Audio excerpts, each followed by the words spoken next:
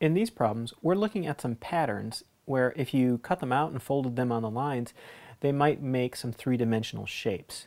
Another name for these patterns is nets.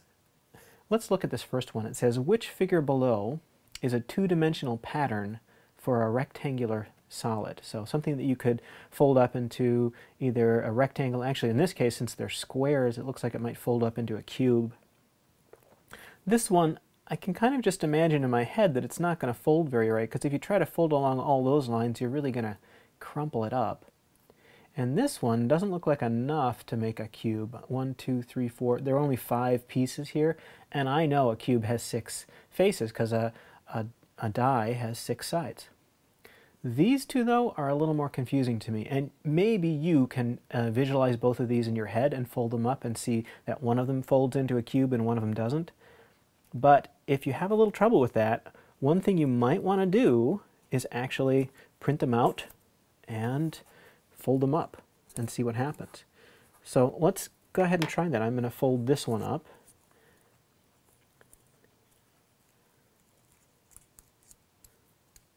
A little small. But this one, I get a cube. I don't know if you can see that very well, but all the sides folded so that I get a cube. Let's see what happens when I do this one.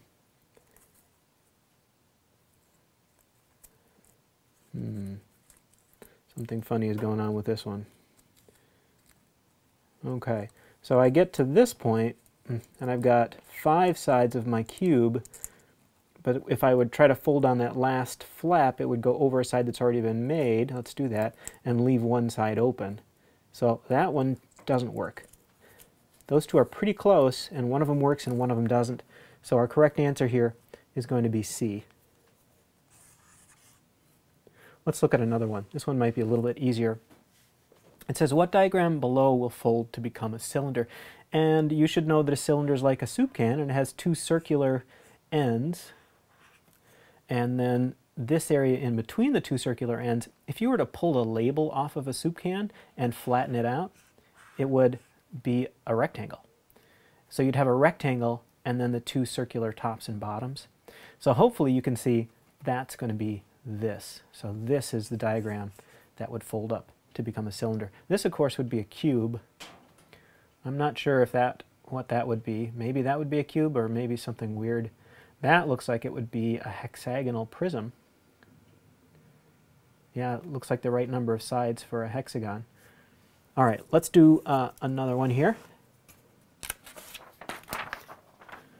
Okay, this one says, which figure is formed by folding the net? How many faces does the figure have? And you might be able to see this has got 3 long sides, and if you folded those, they would make sort of a triangular shape, and then these 2 triangles would be the end. And so you'd have a triangular prism. But if that's not obvious to you in your head, you might want to just practice and get used to it by actually cutting it out and folding it up. You see when you fold those sides, you get this sort of triangular shape, and then these triangle ends will fold down, and you get a triangular prism. Again, I don't know how well you can see that. There's our triangular prism.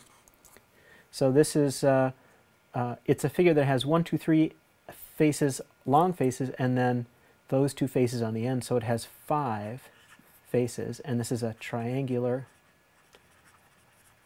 prism.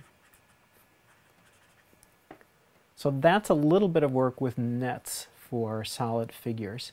My name is Larry. I'm a teacher at EdVision's off-campus, an online project-based school in Minnesota. If you want to check us out, you can find us on the web at lovethischool.org. Thanks.